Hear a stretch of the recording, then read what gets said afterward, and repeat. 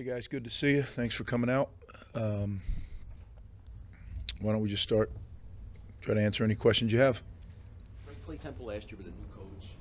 Can you tell us a little bit about this team this year that you'll be facing?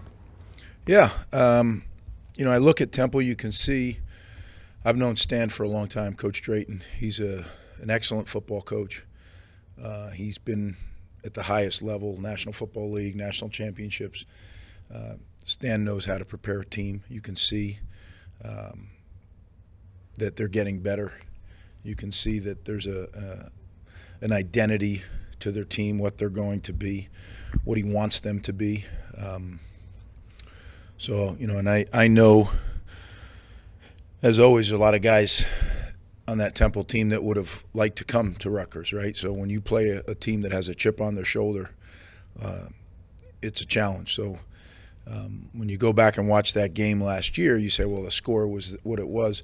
I mean, that score was not indicative of what that game was. That score was based on takeaways.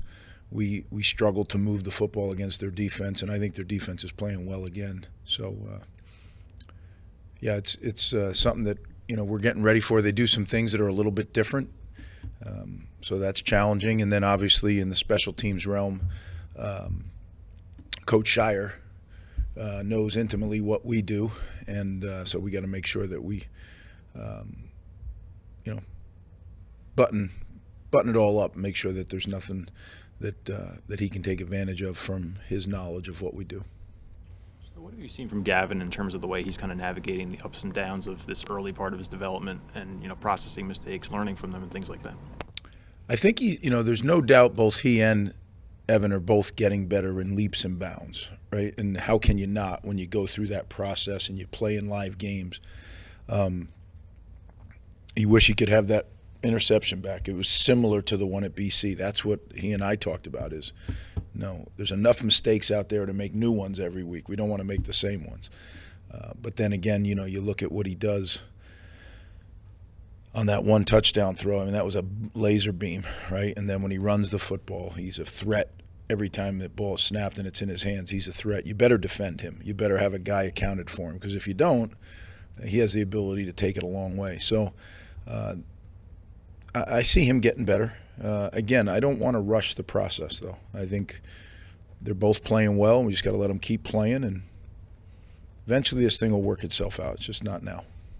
Greg Rochelle got some snaps at running back. He's listed as a wide receiver. Is it fair to see him in a kind of an Aaron Cruikshank role of an offensive weapon that could just do a bunch of different things with the ball in his hand? I think that's a very good assessment of who he is. He's a very good athlete and is dangerous with the ball in his hands. So we've been working him at both positions. With AY down, we kind of more heavily favor him towards running back. But I think he's going to be a really good receiver too, as he grows and, you know, spends more time with JB in the weight room and all those things. He's already changed his body a little bit, but I can see this guy being just a little muscle man, you know, out there. It can really run, and that's going to be the key, because he's going to get hit, right? And so we're working to get that done. Understand you don't want to dive too much into Noah's injury, but is there a game or at least a timeline for when you would be expecting him to get back on the practice field or game situation? No, not really. You know, he is progressing, so he's doing more things this week than he did last week. I think it's all going to be, okay, so how does this go this week? If this goes well, then he keeps progressing onward. It's too early still to tell, you know, can he play this week? I don't know. It's all going to depend on how, you know, Tuesday and Wednesday, how fast he progresses. But, you know, we're just playing it by ear. But I don't have like a landmark, you know, this game is when I expect him. No. Greg, you started the same 5 offensive linemen again this past week. Is it safe to say that those guys are your top 5? And then kind of piggybacking off of that a little bit, we also saw quite a bit of a youth movement this past weekend. How's the unit as a whole developing? Well, I think when you talk about 5, you got to include Mike Schifani in there, so make it 6. Okay, we have 6. In our opinion as a staff, we have 6 starting linemen. We just, you know, could it be the other way around? Sure, it could. It's just, you know, it's very close. but they all play a great deal inside. We have a kind of a three-man rotation going there. So I like that. I'd like to see where we get a rotation going at tackle. We're not quite there yet. I think C.J. Hansen's coming on. I think Kamar Missouri's coming on. So if those guys keep coming, now we can get into a little more rotation at the tackle spot too. But that's kind of just like at quarterback, at tackle, at guard. I'd like to do it some at center. I'd like to keep playing more and more people. Just philosophically, I think that's what college football is becoming. You know, you have to make sure that everybody gets to play. I think they prepare better that way. So we're going to make every attempt to do that, but not at the cost of winning a game. So that's going to be always the ultimate, level. I know you're focused on Temple now, but to look a little bit ahead, the Big Ten just announced the Iowa game. The Big Ten opener is going to be a night game. It's going to be your first night game here with fans in the stands since you came back. What do you anticipate that, and what is your kind of general thoughts on night games here at home? I think your first part was exactly where I am totally focused on one thing, and that's a 2 o'clock kick at Lincoln Financial Field. God willing, I'm still around. Then we'll talk about that next week.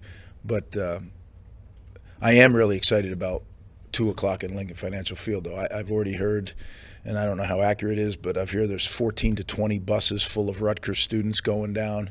And I know our fans, after watching that BC turnout, the way our fans showed up at Boston, I really anticipate we're going to have a heck of a Rutgers turnout down at the Lincoln Financial Field. Great stadium, great venue. I hear there's pep rallies and everything else. I love it. I love it. Let's paint that place scarlet. You know, that's now, are they scarlet? No, they're cherry, right? Yeah. So let's paint it scarlet. Yep. Can you talk about the rotation at cornerback? How happy are you to play with those guys who are going in and out? You said cornerback, right? Yeah. I really think that we have some good corners on our team. Certainly Robert's playing at a very high level. I think Max is capable of playing even better than he is. He's playing well. I think Max can play. There's another level for Max.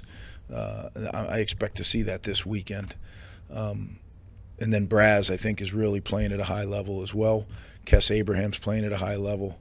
There's a guy in the wings who's waiting, Carnell Davis, who I think is going to be a really good corner as well. So, we have some young guys that we're developing, but we have these 4 guys that are playing right now, and I think doing a good job. So we'll keep rotating. Again, to the whole philosophy of let's keep playing a lot of people. As long as you have guys that can win the game, make sure they're all in there. What stood out about Al-Shadi through these first couple games? Well, I think the same thing you see, I see. Right? When he touches the ball, we all kind of hold our breath. He's got a different gear than, people we've had around here. I mean, Al-Shadi is legitimately fast. But so is Rochelle. I mean, who asked about Rashad? Yeah, I mean, he's got another gear too. One thing that I am excited about is our team speed is markedly getting better each year.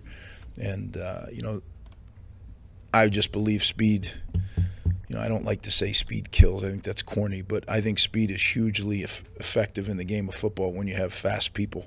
They cover up mistakes well. They allow you to take advantage of things well. So we'll continue to hunt that at every position. Okay. Just quick, any injury updates on Aaron or Matt Alamo? Aaron and Matt are getting better. Don't know if they'll be available Saturday.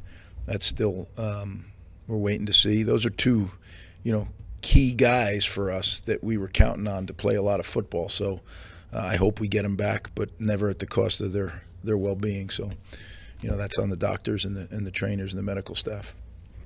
Just to piggyback on that, what does the running back depth chart kind of look like when Aaron does get back? I don't know, right? I mean, it's definitely a work in progress right now. Right now you can legitimately say there's 2, maybe 3 guys getting touches, right? Sam, I think, showed what he can do. We've seen that in camp and in practice, but now you guys got to see a little bit of it. So, yeah, it's a good running back room. That's what I like, and we just got to make sure that we play to each guy's strengths. And you can do that if you're organized. You can make sure you have the right guys in to do the right things for their strengths. And as they kind of improve their weaknesses, then they can do it. They can do it all. But I think it's important that Coach Orrick's doing a great job with the running backs. He really is. He's got them all playing at a high level of understanding, especially for young kids. I mean, with the exception of Kyle, he's not exactly an old guy, but you know, he's played some football around here. The rest of them are young pups, and they're doing a good job. They're executing their assignments for the most part, so that's a positive. See you down in Philly, guys. Or I'll see you before that, but let's get as many people down there as we can. Thanks.